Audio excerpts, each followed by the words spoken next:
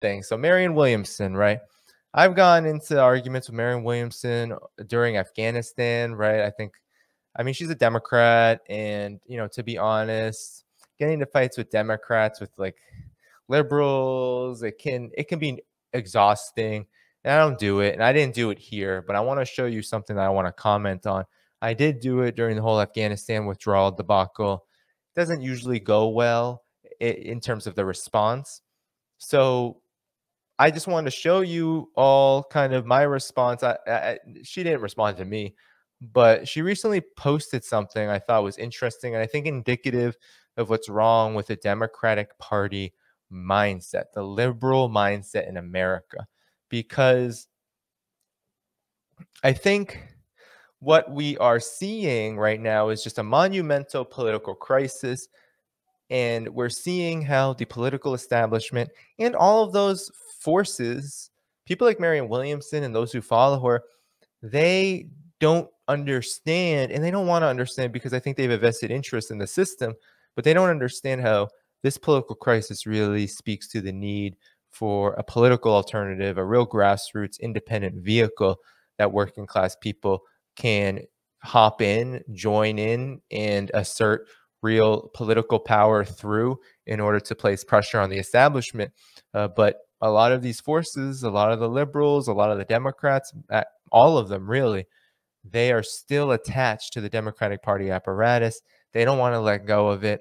And I think this is the most egregious way, and one of the more egregious examples of how this mindset really does produce what I think is such utter cognitive dissonance and really dangerous, just a dangerous political orientation that places us at worst in a dead end. It really does place us and our movements in a political graveyard, right? And that's what the Democratic Party is. So Marianne Williamson says here that they've been talking about a red wave in the midterms for so long, but the decision to repeal Roe v. Wade and Uvalde aftermath should change that. The people need to rise up against fascism, even when the party that should be doing so far more vigorously refuses to do so.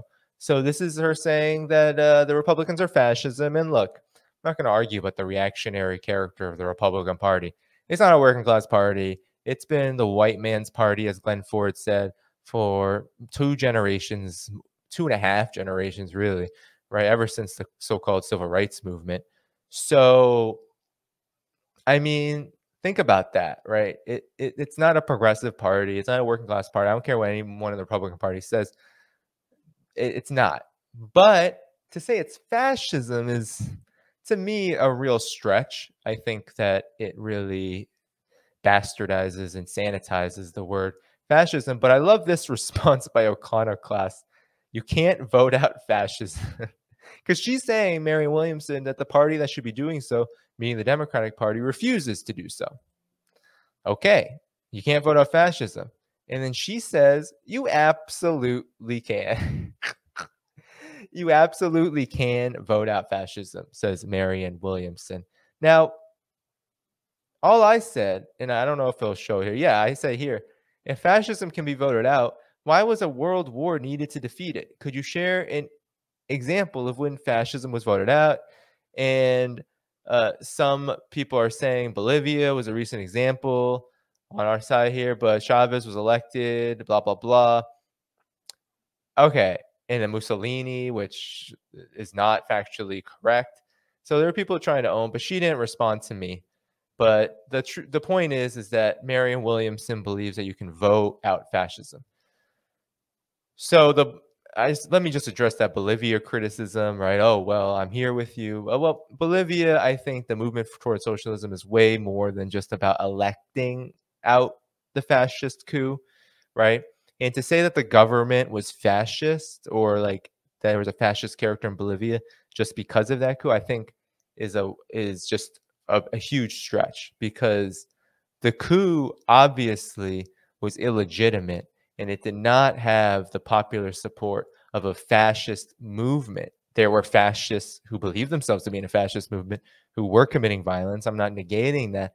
But to say Bolivia's government after that coup was fascist, I think undermines the legitimacy of the movement towards socialism and why it was able to unelect the coup government, right? Why it was able to overthrow it, because there was already a structure in place which disallowed that fascist coup to remain, right? Despite the fact that Bolivia in that movement towards socialism doesn't really have control over its military and police, doesn't have really the support of them as much as maybe it would want. So nonetheless, right, fascism is a huge stretch to call Bolivia. But the point here is that Marianne Williamson is talking about the United States. And what she is saying is that the Republican Party is fascism, the Democratic Party should be electing it out, and that we can help them do so. So basically, what she's saying is that we need to support the Democratic Party to elect out fascism. She's supposed to be to the left, right? The left wing of the Democratic Party. But basically, she's just repeating the narrative of the neoliberals who, during the Trump era, was saying, well, we need to elect out Trump because he's fascist and we're not. What that leads us to is actually, I think, the road to actual fascism, if we're not already there, because essentially what fascism thrives off of, one, the destruction of a communist and socialist movement, right? Fascism is about repression. It's about total repression. It's about resolving the class war totally, right? It's about destroying any alternative. So fascism thrives off of that. And fascism is really the consolidation of capitalism in its most violent form to maintain and protect its hegemony, right? It's to maintain and protect its profits, its interests. And it's when the capitalists basically say, well, the only way to do that is by clamping down in the most extreme forms, take away all the bourgeois freedoms, take away as much as we can in order to reproduce this system in a time usually of crisis. The crisis usually coming from a strong socialist movement encroaching toward power, and economic crisis leading to mass disillusionment, leading to mass dissatisfaction. And so Marianne Williams's orientation here actually helps out both of these, I think, kind of, how should I say, catalysts for fascism. Because by saying that we need to support the Democratic Party, she's spreading mass disillusionment, because the Democratic Party has nothing to offer working class people. So the Democratic Party, the Biden administration now, this tiny majority they have in Congress, has delivered absolutely nothing, right? You could nitpick and say, oh, they delivered something. But I'm talking about tangible improvements of people's lives. Even the child tax credit that the COVID package, right, the American Recovery Act or whatever it was, put into place, that ended, that ended in a very short period of time. So that child poverty that was reduced has just come soaring back. And now with inflation and all of this, I'm sure that it's even worse. But the economic situation is a catastrophe. U.S. foreign policy is a catastrophe with the Russia-Ukraine conflict and the U.S.'s addiction to prolonging it, sending billions upon billions. I mean, we're heading toward $100 billion by the time this is over, whenever that is. But it's heading in that direction of U.S. military aid and investment in Ukraine to fight Russia. I mean, Joe Biden has no plans on doing anything about gun violence, has no plans to do anything about inflation, is telling us so, is saying there's no predictions on whether this will get better, when it will get better. I mean, that's who Marianne Williamson is telling us to support. That's the Democratic Party. That's who she's telling us to support. So what is that going to foster other than mass disillusionment? We have it now. Mass disillusionment amid what is a fledgling, if not already an economic crisis, because we just had an economic crisis 2020, arguably 2019 into 2020. And now there's this really dire economic situation that could be called a crisis. So you have the crisis, you have the mass disillusionment being spread, and by default, you have suppression. Maybe not the suppression, although it is happening, right, of socialists and communists. It is happening. It's always happening in the United States. Political prisoners, the ways in which revolutionary organizations are still surveilled and suppressed more than anyone else. But even more, I think, powerful is how the soft power of the Democratic Party, by tampering down expectations and by creating a there is no alternative, the TINA neoliberal model, right, in the political realm, by creating this uh, idea that the Democratic Party is all that there is, that hurts the ability of socialists, of working class organizations to gain any kind of foothold with the masses, therefore generating kind of this perfect environment for fascism. And so Marianne Williamson here is basically helping lay the basis for that. And I think that it's worth noting because this is the mentality that we are going to be facing day in and day out, leading into November, the midterm elections, and then leading into the 2024 election. We're going to be told by these so-called progressives, quote unquote, that we need to vote for the Democrats. They're going to have their so-called laundry list of things that they want, and they're going to say, well, if we vote for the Democrats and we give them their support, then once they have all of this so-called power and majorities, that they're going to do what we want, and we're going to be there watching this happen, and we're going to see how it doesn't work, and we're just going to get more of the same, and the misery is going to worsen. Do you see what I'm getting at here? That it doesn't, that it's just not any kind of solution that we should be striving for, and that it does lay the basis for fascism, and that is very, very, very dangerous. So Marianne Williamson, sometimes I think that, you know, she has a pretty big following. I have a good friend who loves her. She is close with a lot of people who we would consider Bernie Sanders leftists, or people Sandernistas, people who supported Bernie Sanders and the squad, etc. She has a lot of relationships with those forces. But I think Marianne Williamson, to her credit, she really does demonstrate through what I think is actually quite, I'm not going to call her courageous, but I'm going to say that I give her credit for actually putting these ideas out without any hesitation. Because we see that a lot of the Bernie Sanders contingent, a lot of the squad contingent, they kind of get mealy mouth. They kind of try to beat around the bush. They try to move around politics. They try not to say what they mean. They try to avoid a lot of issues. But Marianne Williamson, she will take to Twitter and she will tell you that Biden is doing a horrible job with the withdrawal in Afghanistan because the United States needs to do more militarily, because this is a moral question, right? She'll literally say we need to just continue the war in Afghanistan just on the basis of morality, quote unquote. Or she'll take to Twitter, as she did here, and say, well, you just need to vote out the Republicans because we need to support Democrats if we're going to avoid fascism, right? And she is just more than willing to do that. So it actually brings sort of these teachable moments.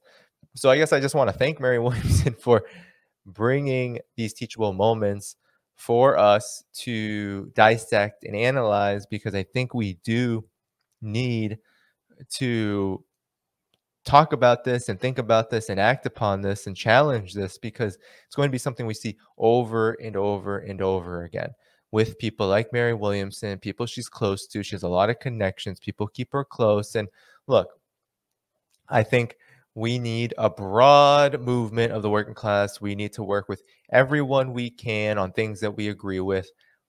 But I also think that when there are antagonistic contradictions that emerge, when there are these antagonisms that cannot be reconciled just by saying we agree to disagree, I think this is one of them, then we have to come out and challenge it. And that's what this is, right? Because you can't vote for the Democrats. Voting for the Democrats and just sitting on your hands is a waste of time. Honestly, I'm not going to vote shame anyone. You want to vote for the Democrats as an individual, go ahead. But by claiming that this is some kind of collective response that is satisfactory is very dangerous.